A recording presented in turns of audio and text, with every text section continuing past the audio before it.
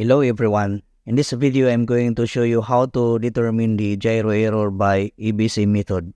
We need two nautical publication. First, we have the Nautical Almanac, and we need also the Norie's nautical table, which is here we can find our ABC table. So in taking the gyro error, first we need this following data. So we need to determine first the gyro bearing of a selected celestial bodies, but for here we choose the celestial body which is the sun. And this following data, first you need to determine your date, then the time of observation, and the ship's present position. So this will be taken in your GPS receiver. And we have here the magnetic variation, the gyro compass, and your compass course PEC, or per ship's compass, means that this course was taken from the ship's magnetic compass. Take note that before taking the gyro bearing of any celestial bodies, when you use the gyro repeater, it should be aligned with your master gyro. So for this particular video, I cannot demonstrate to you how to take the bearing of the sun since I was not on board. For this video, this is only purely calculations and extrapolation for how to determine the gyro error by ABC method. As you can see here in our Nautical Almanac, this is 2012. But I have a soft copy of the present year of the Nautical Almanac, which is 2023. So later on, for the data of GHA and declination, we will take the data of the present year, which is 2023. So I prefer to use this hard copy instead of using the soft copies. So let's start. After gathering this data, this is your first step. If you are studying in the maritime school or in the academy, maybe these data are given. But if you are on board a ship, you should determine this following data using your gyro repeater, and here using your GPS receiver, and including other instrument on board. So let's start finding the GHA, then LHC, and the declination of the sun. This is our second step. First, August 24. We will find here August 24 here. This is August 24. This is the left-hand page of the Nautical Almanac. Then this is the right-hand page. So for the left-hand page, you can see here the Aries, Venus, Mars, Jupiter, Saturn, and the selected stars. On the right-hand page, we have the sun, the moon, you have the twilight, and the moonrise and moonset. Our body is the sun, so we are concerned with this column. So we can find it in the right-hand page. And in the daily pages of our almanac, it is composed of 3 Ds. The upper part, the middle, and the lower part. So for here, we have the date. This is August 22. And then the hour from 0 to 23. This is August 23 from 0 to 23 hour. Then we have here August 24. So this is the date that we need. And the time is 21. So this is 21 hours. This is the data that we need. We will underline this one. At the top, you can find here the GHA. The first 3 digit will be in degrees, and the next 2 digit with a decimal will be in minute. The next, we have the direction. It will be either north or south. For this page, only north. This is now the declination. The next 2 digit is in degrees, and next the remaining will be in minutes. We will take first the GHA. GHA, the sun at 21 hours. We will write here also the declination of the sun. This is the symbol of the sun. The symbol of the sun will be a circle and a dot in the middle. So go back here, August 24 at 21 hours. You can see that the GHC is 134 degrees 27.9 minutes. I have here a copy of the present year, which is 2023. As you can see here, this is August 2023. From August 23 to 25. It means that this upper part here will be August 23. Then the middle part will be, this is August 24. And in the lower part here will be August 25. For August 24, this is 21 hours. This is the data that we need. At the present year 2023, we have here 134 degrees. The same with 2012, 134 degrees. But for the minutes, year 2023, 24.7 minutes. For 2012, we have 27.9. So we'll take the data for the present year, which is 134 degrees, then 24 decimal 7 minutes. And for the declination, here blank. So, but by inspection, you can see that this is 10 degrees north. Then here, north, 10 degrees, 10 degrees. It means those blank in between 10 degrees will also be 10 degrees. Here, north, 10 degrees, 57.6. For 2012, north, 10 degrees, 43.9. There will be a slight difference in a minute. So, we'll take the declination at the present year, which is north, 10 degrees, 57.6 minutes. This is now the declination of the sun. And this is the GHA of the sun on August 24 at 21 hours. Before you will leave this page, you need to find the decorrection of your declination. So we have here on the bottom part, you need to take note of your decorrection. This is for 2012. For 2023, the decorrection is here. So as you can see here, 0.9, the same. This is 0.9. Right here, decorrection, which is 0.9 minute. By inspection, so as you can see here, from 10 degrees 46.5 minutes going down to 45.6 minutes and so on, it is decreasing. We are going to note here decreasing. The value of the declination from here, 11 degrees going down to 10 degrees, that is decreasing. Or we will write here negative. Later on, when we find the value of our decorrection, we will subtract. Now, we will go to our increments. This is the value of GHA on August 24 at 21 hours only. But we still have 17 minutes and 32 seconds. So, this is now what we call increments. So, we need to find the value of GHA for 17 minutes and 32 seconds. We need to find it in the increments table. So, we will go to our yellow pages. Okay, 31, okay, 15. 16 and 17. Okay, this is 16 minutes, 17 minutes, 18 minutes, and 19 minutes. So for our increments, which is 17 minutes, we are concerned with this data here. 17 minutes and the following seconds here from 0 to 60 seconds. For our seconds is 32 seconds. So 32 seconds. Here is 32 seconds. And we have different columns here. So for this column, we have the sun and planets. For this column, we have the Aries and for moon. And this column here for V or D correction. We will take the data from the column of sun and planets since our celestial body is sun. For 32 seconds, this is 32 seconds. Under this column, this is the unit here is degree, and then you have here the minute. So for the degree, this is 4 degrees, and for the minute, you have 23.0. So we will write here 4 degrees and then 23 minutes. Next, we need to find our D correction, which is 0.9. These 3 columns, these are all the V or D correction. On the first column, we need to find 0.9. So here is 0.9. So our D correction is 0.9. Here is 0.9. Then this is the correction, which is 0.3. So we will write here under the column minutes because you have here the unit minute. Here will be 0.3 minute. So let's go back to the GHA of the sun. We always add these increments. Let's go first with the declination. Since the value of the declination is decreasing, we will subtract the D correction. So 6.6 minus 3 is 3. Then the decimal, bring down 5.7. Then just bring down 10 degrees. And the direction is north. This is now the corrected declination of the sun. So let's go to our GHA. The increments will always be added. So 7 plus 0 is 7. Then you have here the decimal. And 4 plus 3 is 7. Then 2 plus 2 is 4. This is the minute. Then 4 plus 4 is 8. Then bring down 3. And you have here 1. So the unit here is degrees. So we have now the GHA of the sun is 138 degrees. 47 decimal 7 minutes. To find the LHA, we will apply the longitude. So this longitude will be the longitude when you take the bearing of the sun. This is your longitude. Apply longitude 133 degrees. Then 13 decimal 7 minutes west. So to find LHA, we have the rules. We are going to add easterly longitude and subtract westerly longitude. So since this is west, we will subtract. So 7 minus 7 is 0. Bring down decimal. Then 7 minus 3 is 4. And then 4 minus 1. Then 8 minus 3 is 5. Then you have here 0. For the LHA of the sun, 5 degrees and 34 minutes. To find the direction, do not bring down the direction of your longitude. LHA between 0 degree to 180 degrees, the direction is west. For LHA which is 180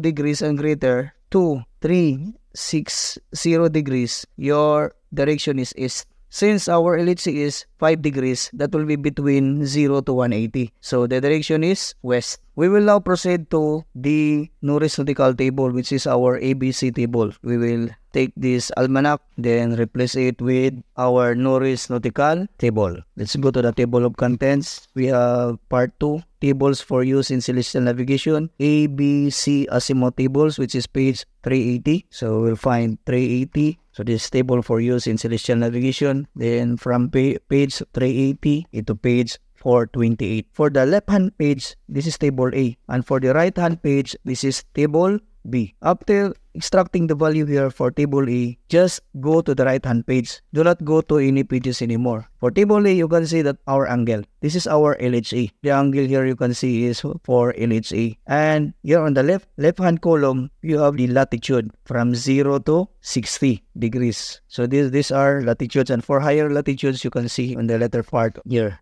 60 to 75 degrees. Our latitude is only 6 degrees. First, we need to find our LHA. And our LHA here is 5 degrees, 34 minutes. We have 0, 1 degree, 3. This is table B. So focus on the left-hand page only. So here, we have 5 degrees. But for 5 degrees, we have 5 columns. 5 degrees and 0 minute, 5 degrees and 15 minutes, then 5 degrees and 45 minutes. So 4 columns of 5 degrees. We need to take the A, then next the B to find the C. So for tables for A, we need the value of our LHA and latitude to find the value of A. So for our LHA, 5 degrees and 34, we can take the column of 5 degrees and 30 minutes. Just take the nearest. Usually that is our practice, but if you want to interpolate, then you can interpolate. But for now, the nearest value here is 5 degrees and 30 minutes. So this is the column that we need. We have our latitude, which is 6 degrees. So we have 1, 2, 3, 4, 5, 6 degrees. For our angle is 5 degrees and 30 minutes. You have here the value, which is 1.09. Okay, so we will write here for the value of our A is 1.09. You have here the rules for the naming. So we have also here for A, name opposite to latitude, except when our angle is between 90 to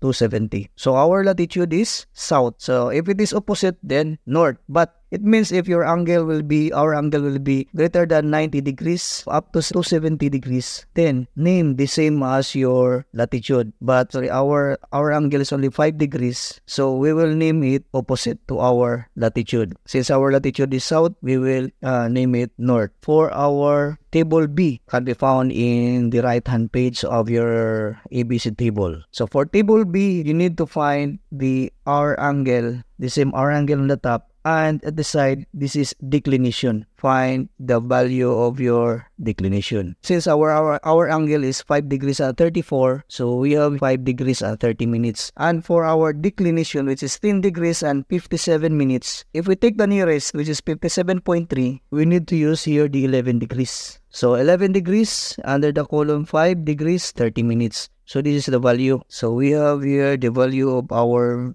B is 2.03. You have here the rules. We have also the real rules. For B, always name the same as declination. Since our declination is north, so the name of our B is north. After that, we can now find our C. To find out our C, we will apply big S or big D. For big S, same name, we will find the sum. So it means sum.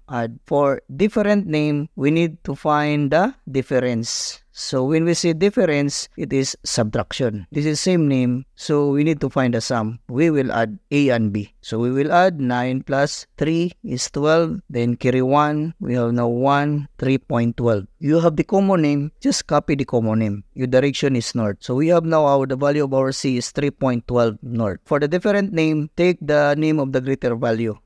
let's proceed to our table C. So here will be our table C. For table C, we need to find the value of 3.12 on the top. So as you can see here, A and B correction. So this is 2.36. You need to find 3.12, 3.0, 3.10, and 3.20. So we'll take the nearest. But if you want to interpolate, then you can interpolate the value. The nearest here will be 3.10. The latitude for the under the left column, since our latitude is 6 degrees, we have here 5 degrees. This is our azimuth, 17.9 degrees. Azimuth now is 17.9 degrees. Since this is azimuth, we need to find the true azimuth.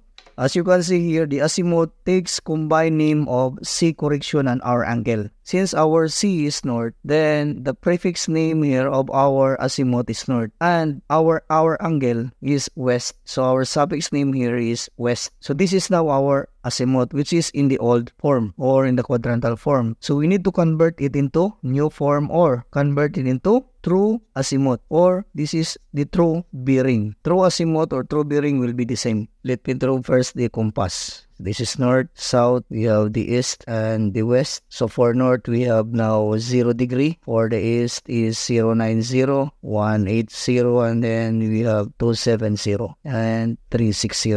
So this is our first quadrant, second quadrant, third quadrant, and fourth quadrant. For the first quadrant, we have the positive. For the second quadrant, we have the negative. For the third quadrant, plus. Then for the fourth quadrant, subtract. So we have plus, minus, plus, minus. For first quadrant, we have the 0, 0. And then for the second quadrant, we have 180. And for the third quadrant, we have the same 180. And for the fourth quadrant, we have 360 degrees. 0 degree plus your azimuth equals true azimuth. For second quadrant, 180 degrees minus your azimuth equals your true azimuth. Then for the third quadrant, 180 degrees plus azimuth equals your true azimuth or true bearing. And for the fourth quadrant, 360 minus your azimuth will be your true azimuth or true bearing. So this is the formula to find the true azimuth. North and west is on the fourth quadrant. So let us check our bearing. The gyro bearing here is 343 degrees. This bearing belongs to the fourth quadrant between 270 to 360. So it means the naming of our azimuth here is correct. So in the fourth quadrant, 360 minus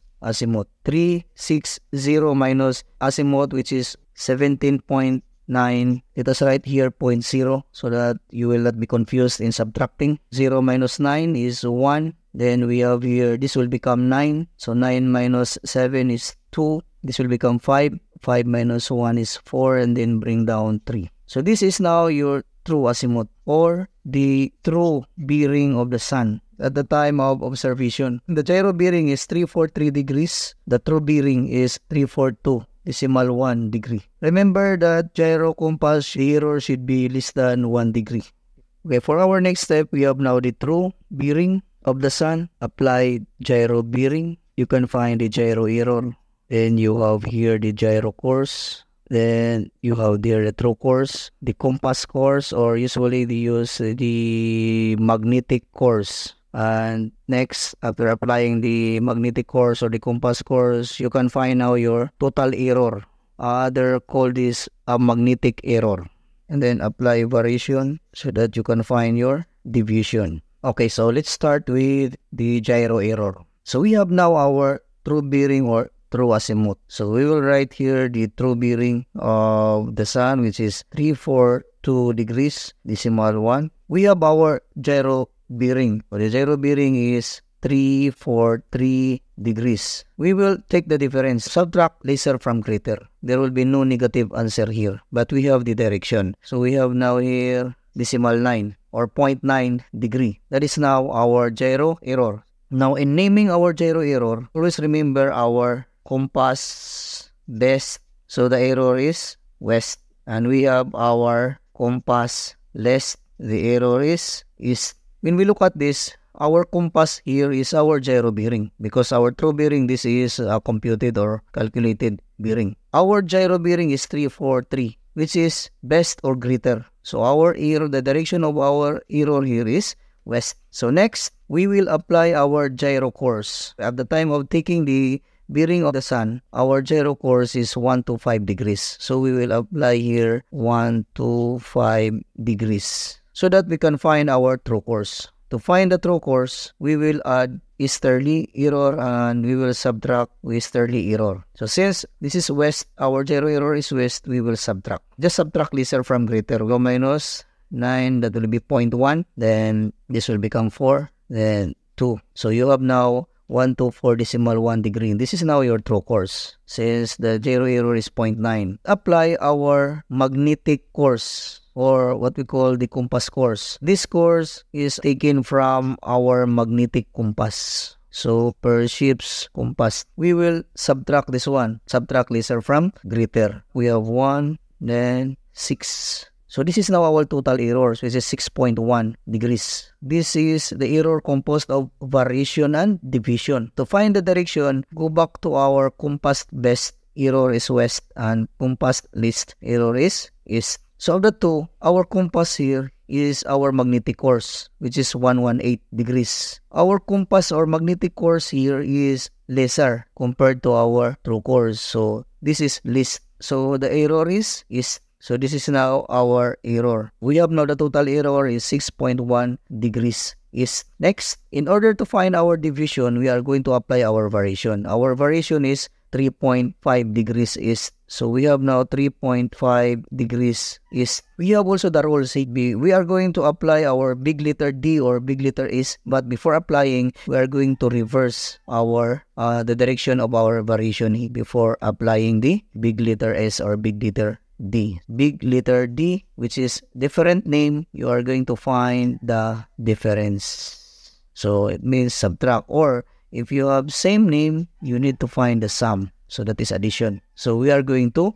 subtract. 11 minus 5, 6. This will become 5 minus 3 is 2. So our division here is 2.6 degrees. Since this is different name, just copy the name of the greater value, which is east. So our division now is 2.6 degrees east. We are going to check this one to be sure that we are correct. So for checking, we will use the correcting or uncorrecting. But usually, we use the correcting the compass. For correcting, we'll start with the called can, did, man, vote twice at election. Can, did, man, vote twice. This is the rhyming rule that we use for correcting from compass to true at election. At stands for add. This is add. And election, E stands for easterly variation and deviation. So later on, we will add the easterly variation and division. Our compass course here is 118 degrees. This is the course taken from the ship's magnetic compass. Next, we will apply our division. We have here our division, which is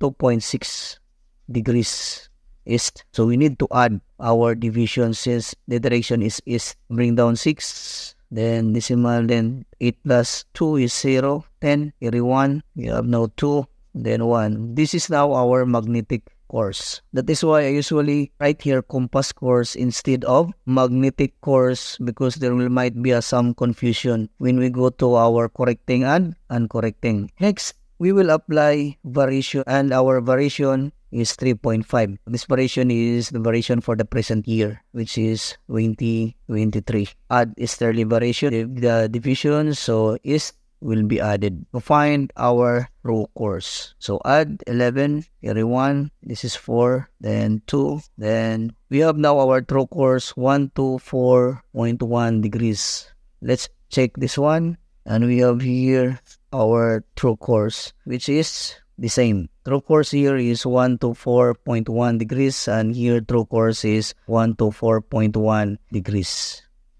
The data that we have gathered here will be entered into the logbook. The next part will be the entry of the logbook for our observations.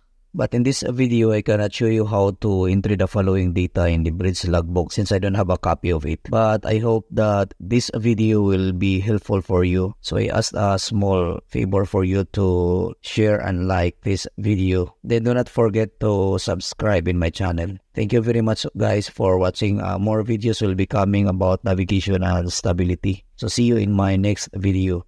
Thank you for watching and bye.